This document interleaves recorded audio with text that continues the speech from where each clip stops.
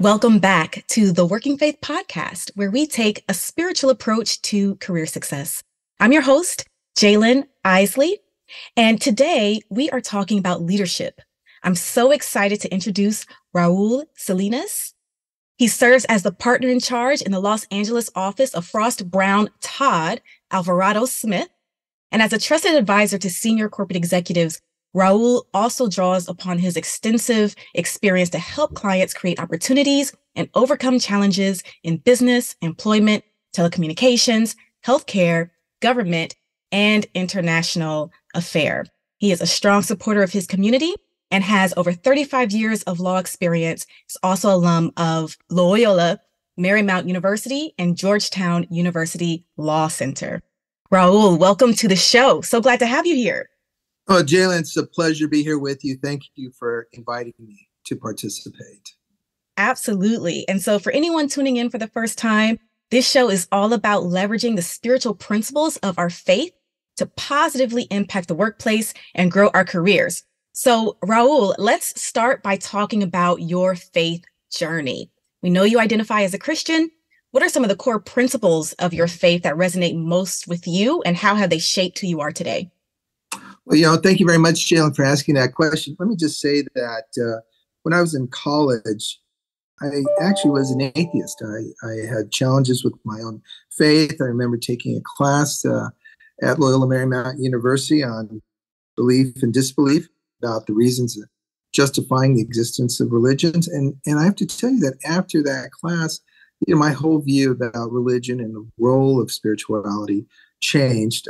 I attended Loyola Marymount, which is a Jesuit-based institution, and also went into the best law school I could get into, which is Georgetown University Law Center, which is also a Jesuit-based institution, although the reason that they were Jesuit-based was not why I attended. But so I've been drinking the Jesuit punch forever and sort of not really knowing it at the time why I was doing that. The result of that experience has really shaped my life in a number of different ways. It has reinforced my commitment to reach out to the underserved, to advocate for those in the community by a number of volunteer activities. And that in turn has really brought to me a sense of spiritual values, of a great deal of passion in the work that I do, both as a lawyer and out in the community. Amazing. And so tell us a little bit more about some of the Jesuit principles. Are there specific core tenets that, that remind you or resonate with you as you're going throughout your day in your career?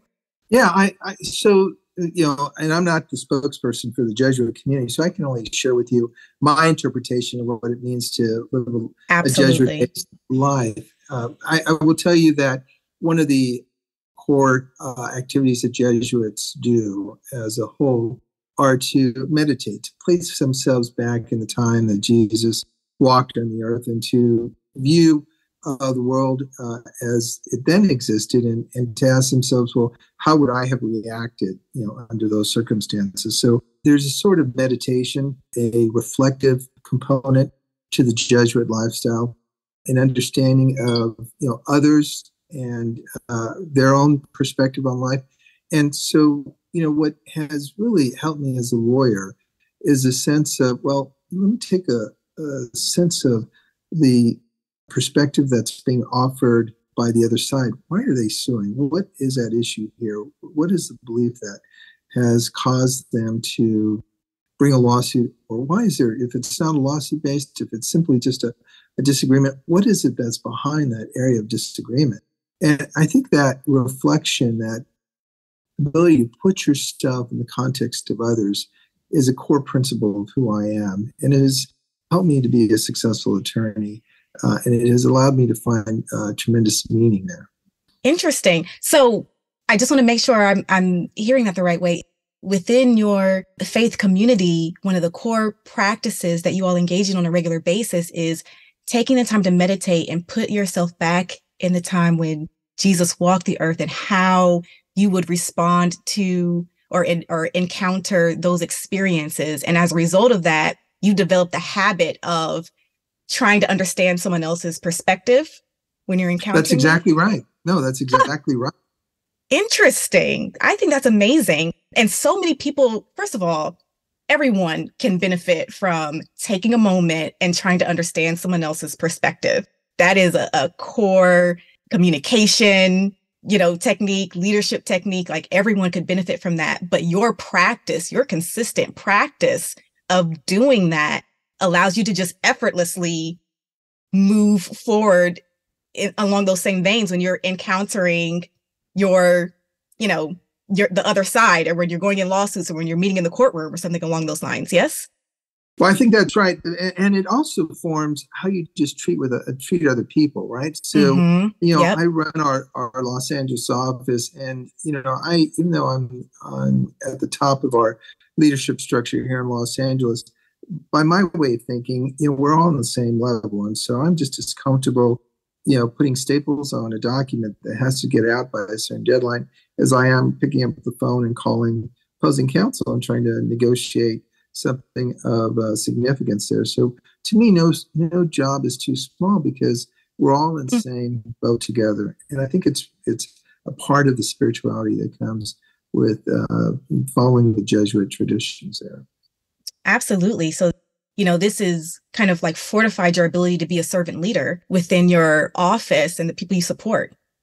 That's exactly right. One of the core mission statements is to be a person for others, right? And so I've been blessed with 4 boys. My wife is someone that's an alum from Loyola Marymount University. This concept of service to others has become a very integral part of who we are as a family.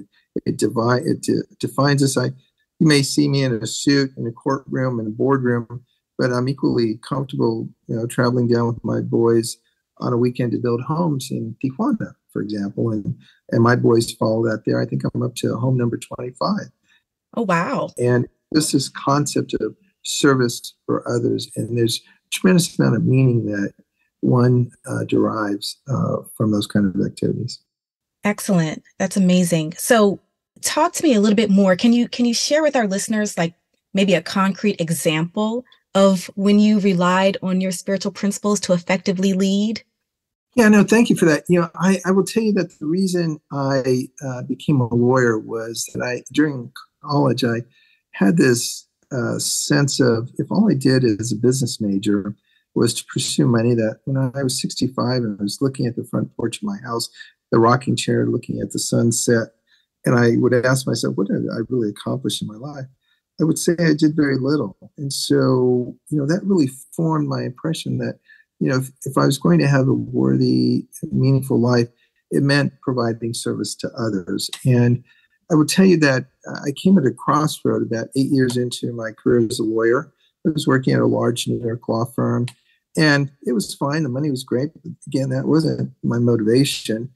And I was offered the position of becoming an assistant U.S. attorney in Los Angeles, a very prestigious position offered to very few people. And I had to reflect deep into my own value set, and which was largely influenced by the Jesuit community. And I accepted the position. And the very next day, I called the U.S. Attorney's office and I told them that I was withdrawing my acceptance. And part of it was that I associated more with the underserved community. I associated with those that did not have a voice. And, this concept of joining a team of, that had all the resources available to it to prosecute whatever the subject matter was of their matters, of their criminal cases, it just did not sit well with me as a person. And honestly, I don't look back on that decision. It's been the best thing that I could have done. That takes so much courage. That takes so much courage to be able to walk away from what most people consider to be success, or what looks like success to so many people, and really adhere to the tenets of your faith to create success on your own terms. And as a result, you're helping so many people. No, and it's been very gratifying. Early on, I learned how to form a nonprofit corporation. And I think in the course of my 35 plus years as a lawyer, I probably have sat on more than 35 nonprofit boards. I've formed a number of them. I was the founder of one of them. And I can't tell you how gratifying an experience that has been, and as a result, even though my purpose was really to serve the underserved and to get involved in those activities that were passionate to me, as a result of that effort, my book of business has just grown tremendously because folks make judgment calls about people involved in nonprofit activities, and lawyers get hired for two reasons: the likability factor. If they don't like you, you're not going to get hired by the client. And if they don't trust your judgment, they may like you, but they're not going to hire a class clown. And so through that nonprofit work, people make certain assessments about, wow, this person must be a great lawyer because they're a great board member. And so it really has opened up a number of doors for me. And hence the wide practice areas that I'm involved with. I sort of have a very eclectic practice, but it has really been one that has been developed and has grown as a result of the nonprofit work, which in turn was the product of my spirituality and my beliefs of what it means to be a Jesuit. Yeah, that's amazing. And I feel like, the more I hear you talk, first of all, everyone, his resume, his bio is like 3.5 pages long. Like, we're talking to someone who is a committed servant of his community here. And that's excellent work that you're doing. And I'm so glad that you were able to make those choices that were best for you, because people are really it's been a ripple effect. People are benefiting from that. But that's a lot, it's a lot of pouring out. How do you fortify your spirit? Like, how do you take care of your spiritual wellness? Well, I tell you, life is really like a chair, right? And there's 4 legs to it. You have to feed the spiritual, the intellectual, the emotional, and the physical, right? And so part of that commitment comes from this belief that the Jesuits have about the cura personalis, the idea that you have to feed both the mind and the body. And I have to tell you, because of the demands of my work, I may not always be feeding my body. And sometimes maybe I'm feeding it too much.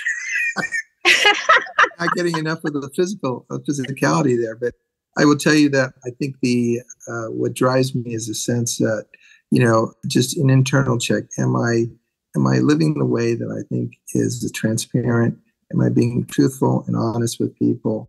And, the hardest thing sometimes in these person-to-person relationships is just being able to communicate hard truths, right? And so I've developed this sense of making sure that, I'm not holding back. If I have to have a tough conversation with a coworker, I'll have that immediately while the problem is small. If I have to communicate a tough decision, I do that immediately with the client to help them assess their own situation better. And I think that, that sort of immediacy, that sort of being transparent and being as honest as you can with yourself really does feed the brain and the heart, the soul. It goes to all 4 of those components that I talked about. Definitely. And you said something so interesting here. I really want to make sure our audience captures that, because I think it's a great way for us to take a spiritual approach to leadership as we move into our next week. Can you say that Jesuit principle again? Yeah, it's called the cura. It's Latin. It's cura personalis. It's a sense that you have to feed both the body and the mind, the sense of physical activity, as well as mediation and reflecting about where you are in life. And, both of those things go to the heart of spirituality, in my opinion. Absolutely. Absolutely. Well, everyone, you heard it like this. If you're looking to elevate your leadership, consider that. Keep that in mind as you move forward in your interactions with your team and your colleagues and your clients, all of those things. Keep that in mind. Well, it has been such a pleasure having you on the show today. How can the audience connect with you? Are you on LinkedIn, or is there any other way or is there a website or any other way we can, see some of the great work that you're doing? Oh, thank you very much for that. I am on LinkedIn under Raul F. Salinas. I'm also a member of the firm of Frost Brown Todd. My email address is rsalinas@f like Frank, B like boy, T like Tom, law, LAW.com. And of course, I'm here in the Los Angeles area. If you type in my name and attorney, I'll pop up on social media. Excellent, excellent, excellent. Well, thank you all so much for listening to Working Faith. I hope you enjoyed today's episode, all the show notes, information about our guest, and link to submit your career questions. If you guys have any questions about how you can effectively cultivate your career, certainly let us know. but all of that can be found at workingfaith.com. Remember to subscribe, rate, and share this show with others. And I'd love to hear your comments. You know that I enjoy engaging directly with all of you. So feel free to join the Working Faith page on LinkedIn. And once again, thanks for listening. We'll be back next week with more tips on how you can take a spiritual approach to career success and work your faith. Good day.